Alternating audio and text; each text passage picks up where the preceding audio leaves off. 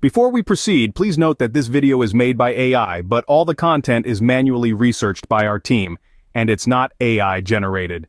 How often have you found yourself in the middle of an adrenaline-pumping race in Need for Speed Unbound, only to be abruptly halted by the infamous error code F03? This notorious error has been a source of frustration for many players, particularly when attempting to join a lobby or following a game update. The primary culprits behind this error, based on our research, are corrupt cars, in the game, or certain game bugs. But fear not, there are steps you can take to rectify this issue.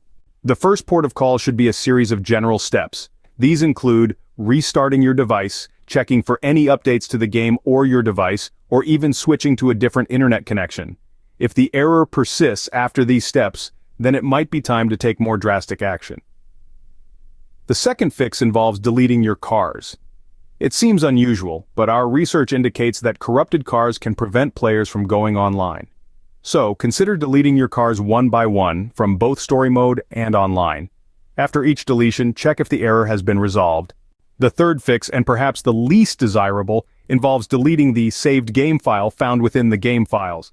This is a last resort fix, as it will result in the loss of all your cars and achievements. Only your user level and speed pass progress will remain intact. We recommend this step only if all other solutions have failed and if game support has been unable to assist. To summarize, the error code F03 in Need for Speed Unbound can be a significant barrier to your online gaming experience. However, by following the steps discussed here, such as restarting your device, deleting corrupt cars, or as a last resort, deleting the saved game file, you may be able to overcome this hurdle and get back on track.